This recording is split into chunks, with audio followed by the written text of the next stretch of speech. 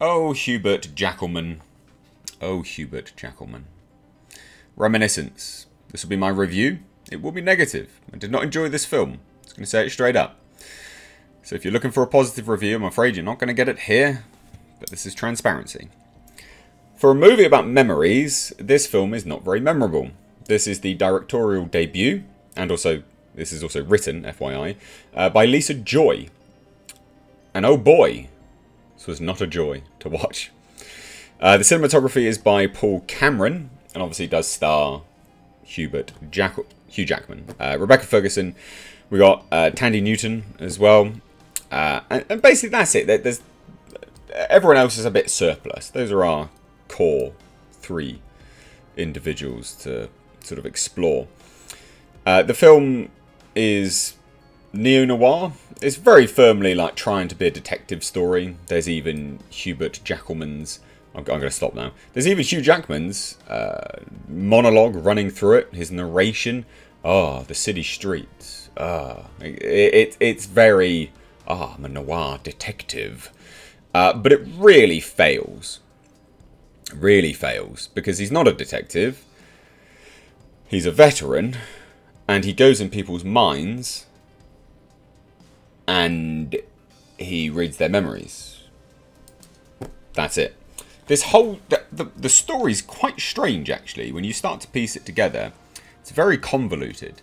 So Hugh Jackman plays an ex-army veteran that now somehow manages and works and has this machine that is the centre of all sort of profit. In fact, like, you know, people come and use it for recreational use, and the DA uses it for depositions and memories and things like this. And he's the only person that really knows how to operate it properly. So he works with that. Tandy Newton works for him. They live in a post-apocalyptic world. Not really. Sea levels have rose a bit. It's Miami. And a woman walks in one day asking to find her keys. And oh, mystery. She goes missing. What's happened? Oh, rich versus the poor. And oh, adultery and affairs. And it's so goddamn convoluted. But not in a smart way. And it thinks it's smart. It really thinks it's smart. And you know what would have been smarter? Is if they had a lot of this being a memory. And they had a little bit of that at the start. Like, oh, it's a memory. What you just watched was a memory. Because she's gone missing, you know? There's a lot of ways that this could have been smarter. But, I mean, ultimately, it just fails, fundamentally. It's too bright to be this sort of noir film. This sort of detective noir film. It's too boring to be a noir film. Like, imagine Sin City, right? But brighter, with colour, and boring. It's 2 hours long. And a lot of people lambasted my demonic review because all I did was say that it was bad and it was boring. But boring and bad films are some of the worst to review because you don't care enough to really critique it, right? The cinematography on this film is actually really good. So Paul Cameron did a stand-up job. There's some fantastic and beautiful lens flares running through this. Not the horrible J.J. Abrams kind. You know, actually just a catch of a glare from a well-placed light. It looks beautiful. You know, catching the silhouette of bodies. Very nicely done. But then they spoil it with having those bodies start to have sex, right? Hubert Jackalman and Rebecca Ferguson. And then a very, very strange zoom-in shot on water spilling over a countertop. As if to imply some ejaculate. Can't believe I just said that in a Reminiscence review. But it's bad. So they have good cinematography, and then they have those kind of things thrown in there, and I'm just like, what are you doing? And I don't mind sort of depressing films, you know, I don't mind a film that makes you question sort of things and question the morality of people. But this whole film leads us down this path of following Hugh Jackman trying to find Rebecca Ferguson's May, because, you know, he loves her, but then he believes that she's a murderer and all this kind of nonsense. To then only find out, oh no, well, this other stuff happened, and oh no, and then nothing really comes of it. And I'm like, that's not satisfying. You know, again, not every film has to be satisfying, but there's no satisfying message here either.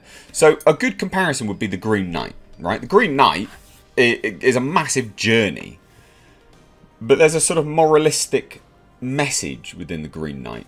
There's a point to it. And although it's not a narratively satisfying ending, on a message front, it's very satisfying because there's a point to it. There is no point to this film other than making you feel a bit shit. It's a bad film. Music was alright.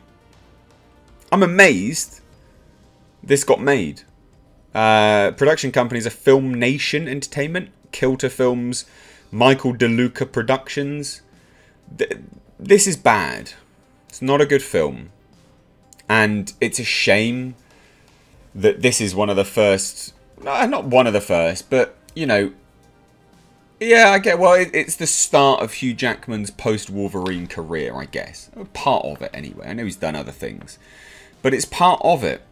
And you need a better agent, mate. Because if they're passing you this and you're agreeing to it, it's bad.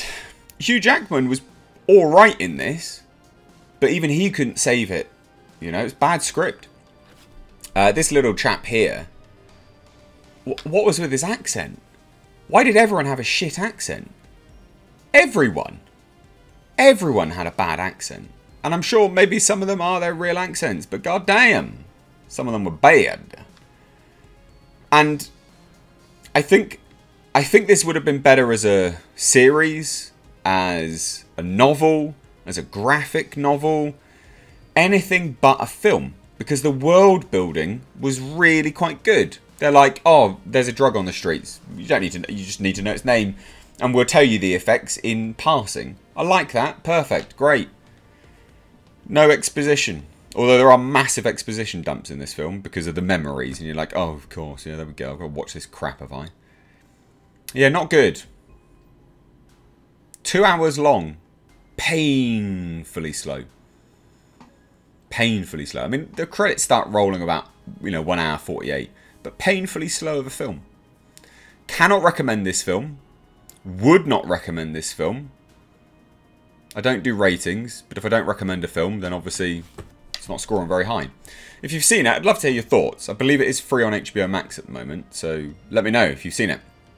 Let me know your thoughts down below. If you're new here, do hit subscribe, because you stayed to the end of the video, so you must have enjoyed the review. Do hit that like button as well, because again, you clearly enjoyed the video. If you want to stay up to date on more things that I do, please do check out my Instagram as well as my Twitter, at Mr. H Reviews. And that's about it, guys. Support the channel, become a member, become a patron. Cheers. Take care.